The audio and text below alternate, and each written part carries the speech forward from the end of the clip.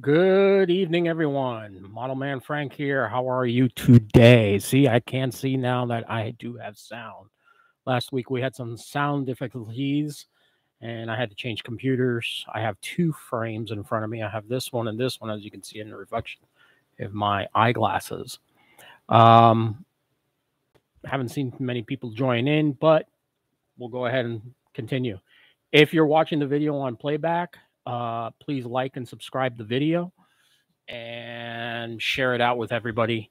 And just remember, every Sunday night at 7:30 p.m., we are right here on this station. I've done the research, and I'm the only one that kind of does things like this. That we talk about airplanes, and we talk about some of the planes that I do here in the shop, and some of the fun projects that you can do, and a little bit of the history of aviation in general.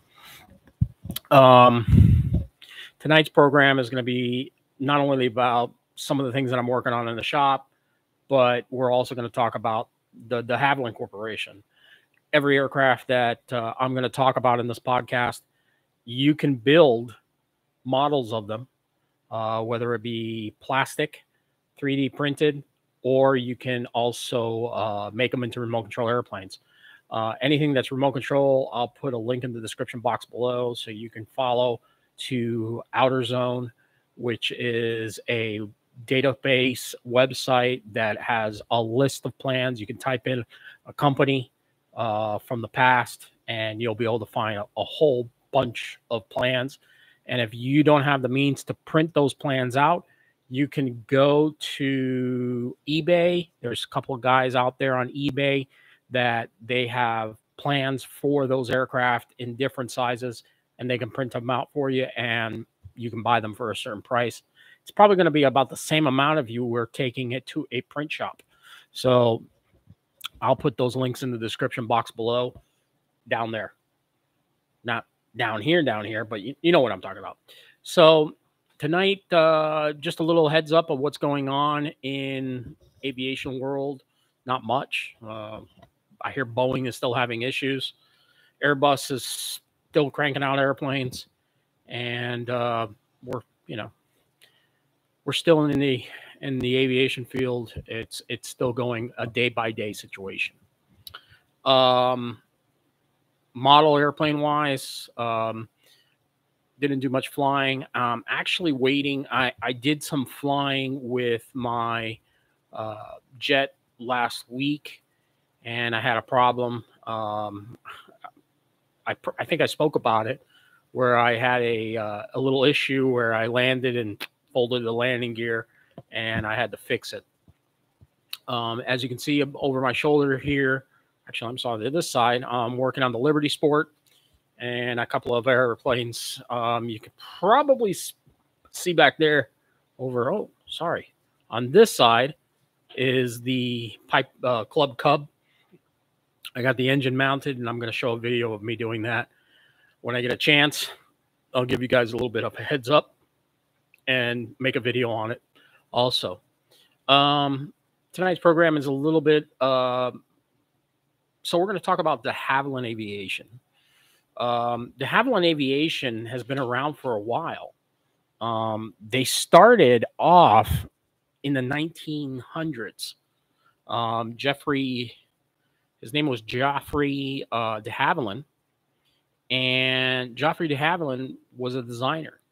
He built airplanes, like many of the designers. They started out, they did scribblings and things like that. His very first aircraft that he designed and sold off to an aircraft as an aircraft was in the 1909. It was actually sold off as an airship. And then later on in 1920s, he started his own company and started producing aircraft with the help of the British government. All the way up until the 1980s/90s, the Havilland Aircraft Corporation was in business. They built some really great aircraft. The Puss Moth, the Havilland Puss Moth, which I have over here, which is this model right here, is one of the aircraft that he built. He actually designed the plane, and he came out with other subsequent designs after that. The Dragon Rapide, which the de Havilland Rapide and the de Havilland Dragon were two aircraft that he built. They were almost in the same range as the Beech 18, kind of like a passenger style, corporate style aircraft. It was a biplane, but a very revolutionary wing design that was almost like a dragon, like a dragonfly. If you look at the wings are very thin, and the engines and the cells sit below them, and the body looks like a dragonfly. It had fixed landing gear, and it was a pretty fast little airplane for a single pilot in the front. One of the very first aircraft that de Havilland made was called the DH-16, and where I'm getting this information is from a book. Something I've talked about on this program all the time is books are important. You have to have books. Books have a wealth of information, and you can get better information than you can from the internet. On the internet, you're going to go through. If you go to Wikipedia, it's going to go a little bit too technical for you, and you're going to, unless you're technical based, you're not really going to get it. But if you just want to read a little bit about the history about it, books are just as good. I'm going to show you the book that I have here. I got this one pretty long time ago. That is correct. Puss-Moth speed was 128 miles an hour. This is one of the books I have here. And you can get these books on eBay. Old bookstores have the bookshops. Old bookshops have these books available in their plenty of libraries. Just go into an old bookstore and tell them, hey, listen, I'm looking for any airplane books, and they'll send you over to the area where they could find them. In town here, we have an old bookstore that's very, very good, and she has a wealth of information, and I found some really cool books in there. Every time I go in there, I find something new, and so does my wife. She doesn't read airplane books, but you know what I mean. So de Havilland started off with the DH-16, which was one of his planes. He continued on, and he built the DH-18. But one of the ones that is the most viewed, and a lot of people don't know too much about it, was the Havilland, the Gypsy Moth, the Tiger Moth. Here's the funny thing about the Puss Moth. Yes, roadmap to reality. Puss Moth had a top speed of 128 miles an hour. But something that's not really told about the Puss Moth. The Puss Moth broke a lot of records. There was quite a number of people that flew it long distances.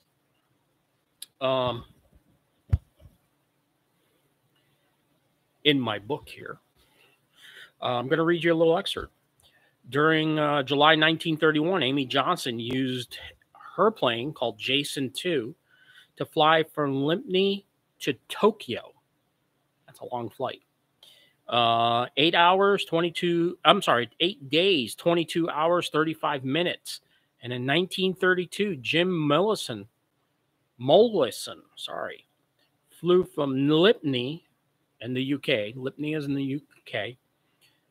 To Cape Town. 4 days, 17 hours, and 19 minutes. At a plane with a plane that had a hot top speed of 128 miles an hour.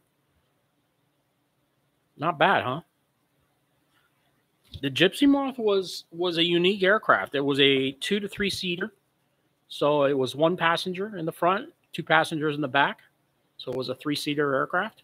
Or you could put 2 passengers in it. Didn't matter. It had double doors. Basically one that opened up like this. and the passenger in the back could get in and easily in and out. The power plant on the aircraft was 120 horsepower Gypsy 3 inline piston engine. The engine was actually positioned upside down, so the pistons were on the bottom while the crankshaft was on top. So it would actually, so since the plane was sitting on the ground, you could actually see over the cowling. If you know, there's a lot of twin engine aircraft when they're taxiing, they do the fishtail. This one you didn't have to fishtail because you were able to see around the cowling a little bit. He thought about those things when he was designing the plane. The plane sits pretty low to the ground. The muffler, instead of coming out on the bottom, it actually goes below the cabin and actually comes out through the tail. I'll show you a picture of the aircraft in just a moment. Service ceiling on the plane was the actual weight of the aircraft was 1,200 pounds. That was a gross weight. Maximum takeoff weight was 2,000 pounds. I'm sorry. The wingspan was 36 feet. The length of the plane was 25 feet, and the height of the aircraft was 7 feet, and that was at its tail. All of the Havilland's airplanes, including the Gypsy Moth, the Tiger Moth, and the Puss Moth, and some of the other aircraft, all had that signature tail where it came up like this and then rotated around. And they all had that same kind of look. That was a selling look, you know. Anybody saw that flying by, they knew it was a de Havilland aircraft back in the day. So, you know, and the sound of the motors. This particular aircraft was built in the 1920s. And most aircraft back then that were built in the 1920s were built with wooden fuselage. This one had welded steel, which is very rare back in that time. So it made the aircraft pretty expensive. I would think that this aircraft this was pretty much the Cirrus, the SR-22 of the time. So 259 of these aircraft were built. Later on, there were another 25 of them that were built in Canada. So the de Havilland Corporation was based in the UK, but they had other companies franchised out. So de Havilland Canada built aircraft, and then you had de Havilland Australia, which would also supply aircraft to other British royalties in the Pacific, including Hong Kong and lower Southeast Asia and New Zealand. Also the Indian area also. Let me show you what the Puss Moth actually looked like. It's a pretty heavy book, but here's the Puss Moth right here. It's a pretty cool looking airplane. Can't wait to finish it up. I think it'll look really pretty when I put the two-tone colors on it. The next aircraft that de Havilland built, so the Puss Moth was actually a civilian aircraft. It wasn't really a military style plane. The next aircraft next to the Puss Moth, which was a civilian style aircraft, was the Leopard Moth. It was an upgrade to the Puss Moth.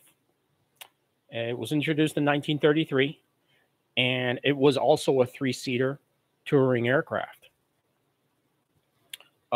It actually competed in a King's Cup race at Hatfield, and this aircraft, almost the same.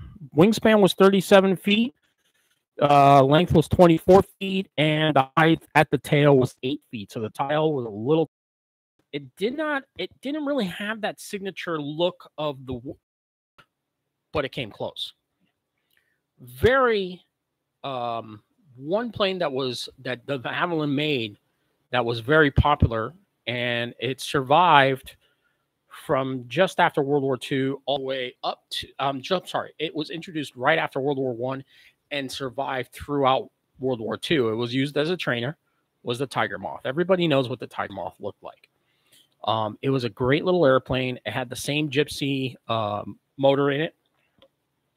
It had Gypsy Major 1C inline engine, which was rotated upside down. Most of de Havilland's biplanes and planes at that time period all had the crankcase on top with pistons on the bottom. So it made for a little bit easier aircraft. So when you were looking out over the cowling, you were able to be seen. You were able to see what you were doing. I had a Tiger Moth here as an RC plane. There's a couple of videos I have of it flying. That plane was given to me by a very good friend of mine at my model airplane field, and I ended up passing it on to somebody else that would have a little bit more enjoyment. It had been sitting on my rack here for a while, and I passed it on to a friend of mine at the club, and now it's going to live on and being flown by somebody else. Eventually I'll maybe build one, but right now, no, I got so many other things that I'm building. I want to finish that Liberty Sport, and of course the Club Cub. The Tiger Moth was built in many. There was many of the aircraft that were built. There were close to almost 2,000 airplanes built. It was a wood construction over canvas, and the plane trained so many pilots, especially World War II pilots that went on to fly Spitfires, and one of the other planes that de Havilland created, which was the Mosquito. If you haven't seen what I'm talking about in terms of the Tiger Moth, I'll show you another photo here. This is a very large book. I do apologize. I don't have really cool graphics to show you online, but that's the Tiger Moth right there. Really cool looking airplane. It's got that signature tail on it, and so does the Dragon Rapide, which is on the next page, which is right over here. And that is that signature tail that was with the planes. The de Havilland Tiger Moth was a DH-82. De Havilland built the DH-82, which was the Tiger Moth, and also built the Moth, there was a Moth aircraft. Had a different style engine. It was a little bit slower.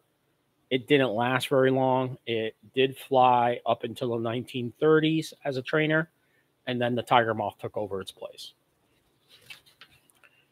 The de Havilland Dragon was a unique aircraft. It was another aircraft that de Havilland designed. It was had two motors. There was the Dragon, and then there was the Dragonfly. The Dragonfly was the same plane, a little bit bigger horsepower, a little bit more horsepower, and a very unique wing. They were known as the Rapide and the Dominite and the Dragonfly. The Dragonfly was a light transport aircraft, where the Dragonfly was, the Dragon Rapide was a little bit heavier transport aircraft. It carried a little bit more people on it. So where the light transport was like maybe 6 people, the Dragon Rapide was 10. So you had the 2 pilots, and then you had your passengers. So, also, the engine performance on that aircraft, on the Dragon Rapide, was 150 miles per hour top speed. So for a light transport aircraft, that's a pretty good flying aircraft. At one point in the 1930s, de Havilland also built a 4-engine version of the Dragon Rapide. There were not that many built. It was just it was really not it wasn't a mass-produced aircraft, let's say. People were, as the war was starting to ramp up, they started moving away from biplanes, and they started moving into fighter aircraft. and fighter production. The DH-87 Moth Hornet was Hornet Moth was another aircraft that was built. It went down the basis of the Puss Moth and the other aircraft that I had just spoken about. I'm so sorry. The Leopard Moth. Also a two-seating touring aircraft. That one was just 2-seat, not 3 seats like the other 2 aircraft. Same length of wingspan, same around the same miles per hour, a little bit less by 2 miles. One aircraft that actually competed in the Thompson Trophy and the races from Paris to it was a racing aircraft, was the DH-88 Comet. The Havilland built an airplane to race, and it was a transcontinental racer. It raced from England, I believe, all the way down to, it raced in the Sudan. So it was a race plane. The plane was actually built with a very thin wing like the Dragon and the Domine. Sorry, if my name pronunciation is off, I do apologize. It was the DH-88 Comet. It was a 2-seat racer mail plane. Okay. It was the Victorian Centennial Air Race from Middlehall to Melbourne, Australia. This aircraft was built in 1934 for that race. Maximum speed was 237 miles an hour. It had a retractable landing gear, and it was streamlined for speed. It had that signature tail that de Havilland had come so famous with. The nose of the aircraft had a light, so it looked like a Tucker torpedo with that torpedo light in the front, right? Hubert Broad flew the first Comet that intended for Mollison and Hatfield on 8 December 1934. Sorry. Its certificate of airworthiness was issued on the 9th of October, and certificates for the other 2 aircraft. So there were a total of 3 aircraft that were built. This plane wasn't mass produced. It was just used it was a racing demonstrator. It just demonstrated the technological advances for that time with retractable landing gear and streamlining the aircraft. I don't think there's any surviving planes of this aircraft. I'd have to take a look and see which museums, but you can build a model of this aircraft. Flight Test decided to build one, and it kind of looks like it, but you'd have to make the wing like it. This would be a pretty cool plane to make out of foam board and to reproduce. So de Havilland, so World War II was coming. This was the 1930s. The DH-88 Comet was out.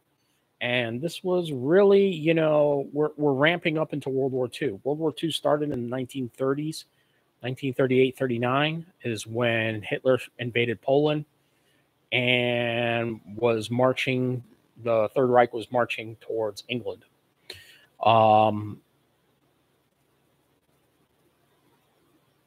In 1939, when that happened, Britain entered the war, and the Battle of Britain started. There were pilots needed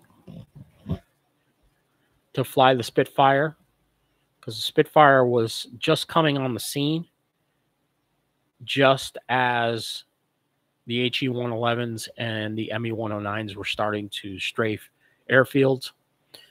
The Hawker Hurricane was the aircraft of choice. It wasn't a great fighter plane.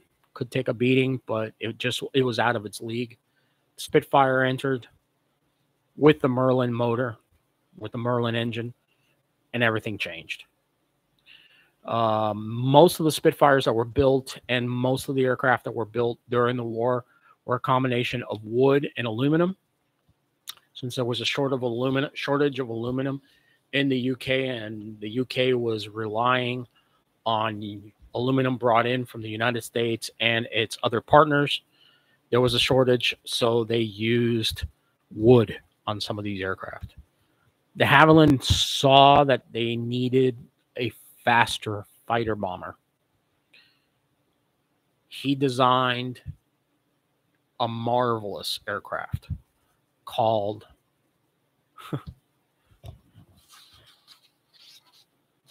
the DH-98 Mosquito. Mosquito had that kind of signature tail, but it had something that no other aircraft at the time had. 2 Merlin engines. Basically had 2 Spitfires powering this plane. It was also known as the Wooden Wonder. The aircraft was completely built out of wood.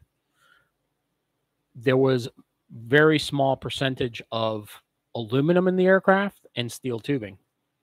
Of course, the engine mounts were steel and aluminum, and there was the steel engine also, the big Merlin engines.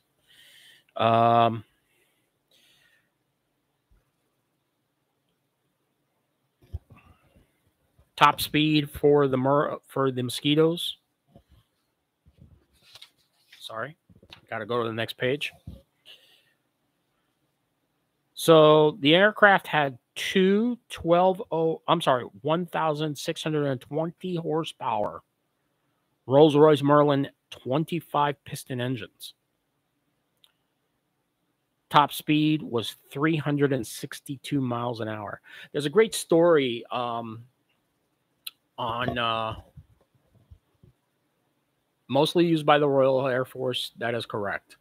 Royal Air Force, Canadian Air Force, they all use the aircraft. Thank you, Roadmap to Reality. One of the greatest, there's a really cool story. So the Mosquito was used as a fighter, a bomber, and a photograph aircraft. I was watching how it was created and everything like that. Back in the 1990s, they used to have this TV show called Discovery Wings, and they actually talked to the pilots that flew these planes. And Germany had the jet bombers already out, which was the Arado 223, I think it was, or 234. And it was most of the missions that were done by the military at the time. The Brits would always fly at nighttime. It was the best time to fly. If you flew in a full moon, you could fly into an area and really not be seen. But they would use searchlights to kind of call the Germans would use searchlights to find you, and then they would start shooting barrages of anti-aircraft fire into the air, which was flak. You're in your Merlin powered Mosquito, which is stripped down of guns. You don't have any guns on the plane, and you're flying with your navigator. So you fly in, you take pictures, and you fly back out. Well, the Germans were doing the same thing, but they were flying their jet bombers, which was the Arado. The Arado was a twin-engine jet bomber, which we'll take up the jet bombers in another conversation later on. But Arado was banging out these jet planes, and they would have bomber versions, but they mostly used them for photography. So Flying Mosquito's flying along and looks over, and there's an Arado going this way. Since they didn't have any guns, all they could do was, hi, as the guy flew this way, and he's flying that way. And the pilot even said it. He says, we didn't have any guns to fire at each other, so we would just wave at each other as we flew by. Because he was going to take pictures of, a target in England, and I was going to take pictures of a target in his homeland. So, we just kind of like waved at each other and just said hello to each other. Not bad for yeah, it was a wooden aircraft. So, the plane would fly by at 400 miles an hour, and then you had the Arado flying by at, almost the same speed, maybe even faster. And they just waved at each other. the plane was undertaken, was used in many different low-level missions. It was a low-level fighter plane. Rarely did they fly high, and they would fly high altitude when they were going into an area, and they would come down, and it was a low-level fighter plane. It really did low level. There were many different variations of the Mosquito. There was the glass nose, which was the bomber version. That would be 2 pilots and a bombardier. So it'd be a crew of 3. And then, actually, I'm sorry, it was a crew of 2. So it was always a crew of 2. You had your navigator, who was your bombardier, and he would crawl underneath the cockpit into the bomb and bay area, and then he would drop the bombs. It wasn't like the Douglas A-20 Havoc or the B-26 at the time, which was a three crew. The Mosquito was only 2. So it was your pilot, your navigator / bombardier. They had the Sea Mosquito, which had folding wings, and that was the Mark 33. The Mark 33 wasn't really used very much in sea trials, sea version of the aircraft. From what I'm reading here, the Mark 33 was the naval reconnaissance fighter, which was called the Sea Mosquito. It was similar to, but included folding wings and an arresting gear and detail changes, little details. But I haven't read anything about any of the combat that the Sea Mosquito really did. It could carry a torpedo, but so could the regular Mosquito, which was the Mark 20, the Mark 26. The Mosquito was a bomber, like I said, a photo reconnaissance aircraft, a fighter plane. It had Browning machine guns in the front, and it was also you could drop a huge bomb out of it. If you ever have a chance to get an afternoon, you want to watch some movie or late at night, look for Squadron 633 with Robert Taylor, I think it is. And you can watch the movie, and it's an old movie. It's got this love thing going on there, but it's got some really cool flying scenes, all with models, some of the greatest stuff you see in the world. I love some of the models that they use. They blow them up, and it looks like a little firecracker. You see the plane fall apart in little places. But it's based on some stories. The Mosquitoes also did a raid on a base where prisoners of war they actually used the plane to bomb the war camp. They blew up the wall, and all the prisoners of war got out, and some got recaptured, but they helped. It was called a Great Raid, and they were used in that exploited war. After the war, de Havilland, just like everybody else, was going to jet powered, and they broke out and developed the DH Vampire, the Havilland Vampire. Really cool little airplane. It had a center fuselage with 1 engine, and it was the Whittle engine, which was later General Electric. And it was the power plant was a de Havilland Goblin 3 turbojet, which were loud. It had twin boom tail, which had the distinctive tail, and it just was a really fascinating aircraft because it was basically a wing with twin boom tail and the engine in the center. The tail was set high, of course, so the engine wouldn't burn the tail off, but there were a lot built. Some of them were still in use. Get this, until 1990. So after that, then came the DH-103 Hornet, the Sea Hornet. It was basically an updated version of the Havilland Mosquito. And the Havilland Mosquito came out, and then the DH Sea Hornet and regular Hornet came out, which was DH-103. It was a single-seat, dual-engine piston aircraft. It was the fastest piston aircraft that the Havilland built at the time. It was a dual-engine, single-fighter piston aircraft. Performance was 472 miles an hour with a Merlin engine. It had a Merlin Rolls-Royce 103 131, 2,070 horsepower. That's a big engine. That's a lot of power, man. But of course, you know, you can only do so much power in a piston aircraft. So they had already maxed out these engines. So they had to go to jets. I mean, with a jet aircraft, you can go 548 miles per hour, and that was the speed on the Vampire. So the Hornet only lasted up until the Mark 22. There were 43 of those aircraft built. And from 1947 to late 1955, the aircraft was in production and was used. The armament on the Sea Hornets was 20-millimeter guns in the nose, plus rockets on the underside wings. So de Havilland wanted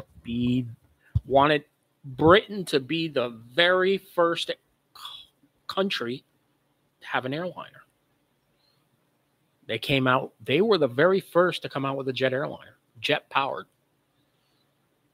You know which aircraft that was? It was the DH-106 Comet. It was the very first passenger pressurized cabin airliner. The only problem was the aircraft had a flaw. I'm getting to that in just a moment. The DH-106 Comet was powered by 4 Rolls-Royce Avon 424 turbojets and had a top speed of 503 miles per hour. Cruising altitude was 42,000 feet. So it was a pressurized cabin, but there was a fatal flaw. When the 707 came out, if you look on modern jet aircraft, passenger airlines, the windows are round. The DH-88 Comet came out with square windows, and they were very large. De Havilland thought that if they made square windows and very big, people could be able to see all the beautiful scenery down below. That was a bad design decision. There were quite a number of different crashes that happened with the de Havilland Comet, grounding the fleet, and subsequently, the plane wasn't making money. In the 1950s, when the aircraft came out, in 1953, there was a Comet crash. 1954, there was another crash, and then they grounded the fleet. BOAC was one of their largest customers. They demanded answers. What was going on? These planes were breaking up in flight. Many people were dying. So Britain's version of the National Transportation Safety Board, they couldn't find anything. They didn't know what was going wrong. So they devised a plan. They built a water tank, a very large water tank, and they took a DH-106 and they put it inside this water tank. They had the wings sitting outside. They sealed the water tank, and then they ran the plane through pressurizations. And as they went through pressurization cycles, it was only a couple of cycles that they did. The pressure of the water acted like the pressure in the air. As the pressurization inside increased and decreased, something happened. A tear opened up and water rushed in, and they found out what happened. So what was going on? Square window, okay, basically angled window, not with corners or anything like that, had developed spider cracks. And those spider cracks had started to grow as the aircraft went through pressurization cycles. You're flying at 42,000 feet. You're at pressure that's ground level. The aircraft is basically one cylindrical tube. As the pressure builds, cracks start to form. So as it went through its pressurization cycle, the cracks formed, subsequently failed of the pressure vessel, and the aircraft would just blow apart, killing everybody on board. So God be with those souls that died. The aircraft came back to service when de Havilland reintroduced the 106 Comet. They had redesigned the aircraft with round windows. The damage was already done. The DH-88 was the DH-106. I'm sorry, I don't know why I say to keep the DH-88, but it's in my brain. The 106, the Comet, the damage was done. It didn't really do too well. The 4B, they had a couple of other versions. They stretched the fuselage. They made it carry more people. Many different companies used it. Middle Eastern Airlines, the Americans, the Pan Am. Pan Am was going to buy the aircraft.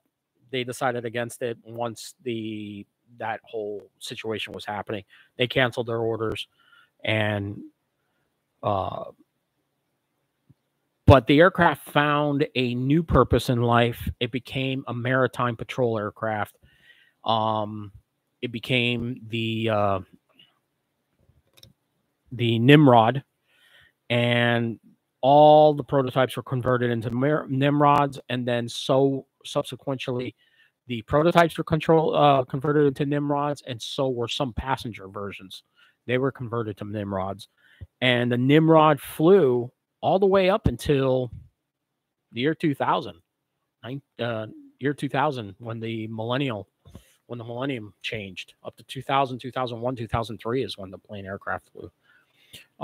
It flew in the Falklands War. It flew in every maritime action that Great Britain. It even flew, in the Gulf War. Some were actually flying with Sidewinder missiles on them to defend themselves. Have to find out the story behind one of those, because I saw a picture of one with a Sidewinder. I couldn't figure out why. Somebody had told me the story once that, it was there for protection. I don't know. I need to find. I need to look into that. I'll try and get you guys some more information about that on next week's episode. We'll probably touch base on the Nimrod and talk about that. De Havilland was still going strong and developing fighter aircraft. One was the DH-08, which ended up crashing in. It was it had a Goblin 3 turbo engine, and top speed was 640 miles per hour. It was a Vulcan. It was basically a small version of the Vulcan bomber. It was a single wing, delta wing. The aircraft actually ended up crashing in the Thames estuary. It was the only prototype, and it was on February 15th, 1950. It was a closed circuit speed record, 605 miles an hour, and then the aircraft started to break apart. There's no real, I don't know if the pilot survived or not. There's not that much information on it. Later aircraft came out was the de Havilland 110 Sea Vixen. This was a radical design aircraft, and I'm going to show you a picture of it again with the big book.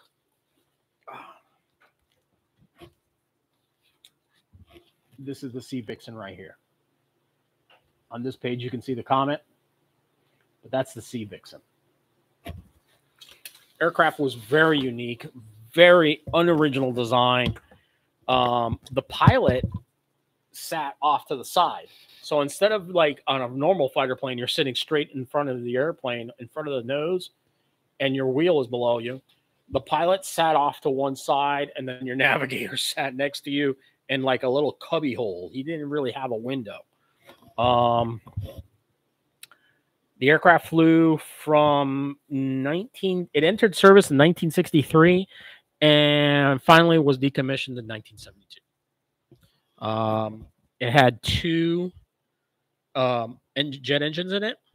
They were Avro Rolls-Royce 208 turbojets. Max speed was 690 miles an hour. When de Havilland came out with the aircraft, they wanted to develop a Mach 1 fighter. This came close. It didn't have full Mark 1 capabilities, but it got pretty close. Max dimensions. Max takeoff weight was 41,000 pounds. You could carry rockets, bombs. It was a fighter plane. It was a really cool fighter plane. This was a revolutionary design. It had twin boom wing. And if you ever want to build a model of it, there's a couple of plastic model companies that actually build that have this plane, including Aerofix. Really cool looking plane. Had folding wings. I actually built a model of one of these and painted it up and everything like that. It's sad that the plane didn't do really well militarily wise. From what performance it had, if it had gotten into a dogfight, I think a MiG-17 would have shot it down really quickly. But it was a sense of pride that, de Havilland had, and they were an aircraft manufacturer for the UK. The next aircraft was the Venom, and later on, one aircraft that de Havilland built that was a unique aircraft, and it's lasted all the way up until now. We're going to touch base on that one right now. And you know which one I'm talking about. Harrison Ford has one. Everybody knows who Harrison Ford is, Mr. Han Solo himself. Indiana Jones, dude.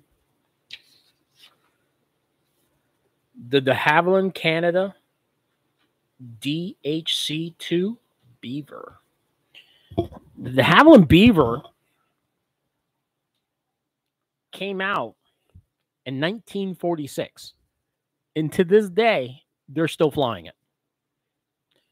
It flies everything in and out of Canada, in and out of Alaska, all over Seattle. You see them flying in and out, going into them hills. If you fly up to Alaska, you're going to probably end up taking one if you're going into the far reaches of Alaska to go hunting. There are videos of this aircraft taking off with other radial engines sitting in the back of the plane. The CIA used the aircraft in military operations in Southeast Asia during Vietnam. The Americans bought it and they used it as a liaison aircraft. This plane was basically a dump truck with wings. This plane could carry everything.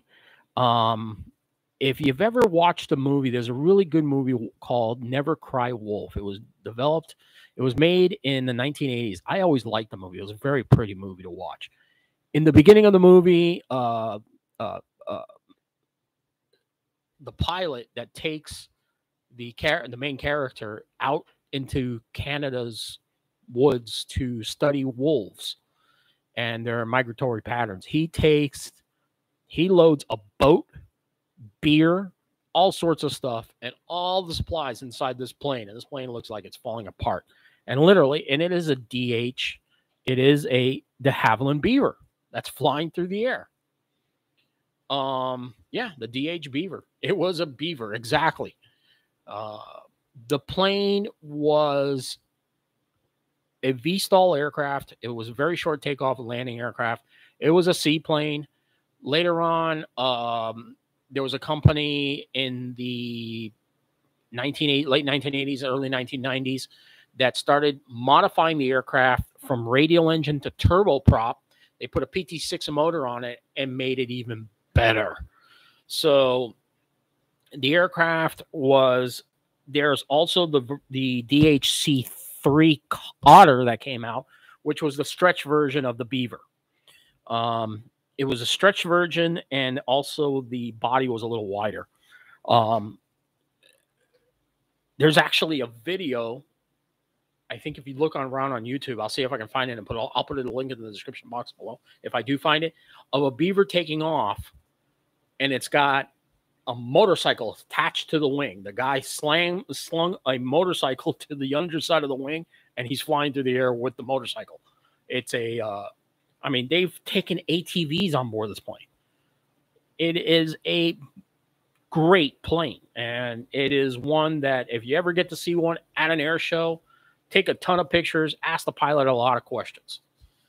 It is one that you really, I think this aircraft will be flying well off into for another 50, 60 years. It's like the B-52. It'll be around forever. The Otter, the DH-3 Otter, was a bigger aircraft. It was also introduced in the 1940s. Actually, in 1951 was the very first flight. The plane was designed on the backstay of the Havilland Beaver. And then de Havilland, since they were getting really good at building these type of aircraft, and it was de Havilland Canada, it wasn't de Havilland UK. So the Canadians were actually building these planes to be able to be short field takeoff. They came out with the DHC-4. DHC means de Havilland Canada. The 4 version was the Caribou, also used by the CIA, also used by the Army. It was a short field takeoff aircraft that had 2 Pratt & Whitney R2000 engines, twin radial Wasp engines. The R2000 was one of the motors that was actually used on it was widely used on many different aircraft. I could name some, but there's just way too many airplanes to talk about. There's a documentary called The Keybird. A guy who goes around looking for old warbirds during the 1980s. He went into the Greenland to look for a B-29 that landed on a lake bed. They used the Caribou to bring in props and engines and supplies and all that sort of stuff to fly the plane out. Plane ended up, well, watch the video. I'm not going to give away the ending, what happens. But just think of it this way. If the aircraft had made it, it would have been a great thing.